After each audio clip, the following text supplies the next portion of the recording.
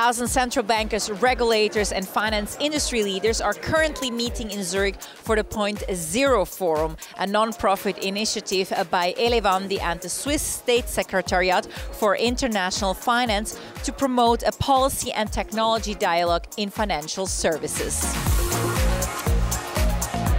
It is true, the too big to fail. I am so happy to see that the second Point Zero Forum is such a great success and an event that's organized by two leading knowledge nations, Singapore and Switzerland.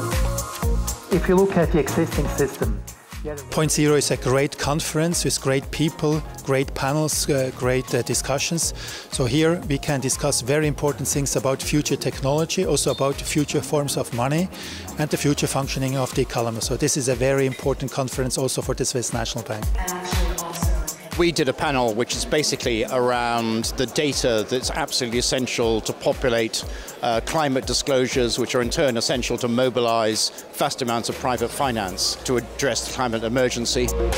It's so important to use the technology we have at hand to bring sustainability data, sustainability information to decision makers in finance. There's a lot of technological change, there's a lot of work on technology, central banks, private sector. It's very important to not keep this work at the far end of the spectrum of technology, innovation lab type, but to bring it into mainstream.